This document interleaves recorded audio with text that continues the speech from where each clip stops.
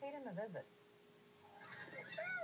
Being out of work allows 43-year-old Scott Brown to spend more time with his wife and young son. But joblessness is no day at the park. I'm not proud of it, but I have to fix it. And to fix it, you got to get the word out. Yes, you do. I'm doing everything I can. Which is where this 1999 Pontiac Bonneville comes in. Scott keeps it parked right out in front of his Bellevue Avenue home with this flyer taped to both rear windows. At the bottom is what's called a QR code.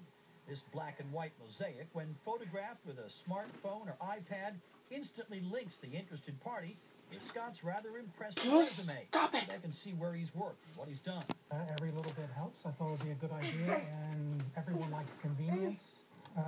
Just thought it would be make it easier for people with smartphones, and they'd be the people more likely to care about these skills and be in a hiring position. The job search is not all high-tech. Scott also uses more traditional means to find employment, but like many others, he's often disappointed at what he finds.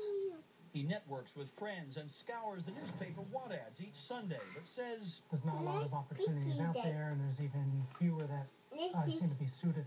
And he's hit the local career fairs, but finds the offerings are very limited unless you want to do sales, and I don't. And so Scott cherishes his time with the family while hoping his rolling resume will attract some interest and get him back to work. I just keep trying harder regardless of what the economy's doing. Sooner or later, something's got to click. In Springfield, Delaware County, Bruce Gordon, Fox 29 News.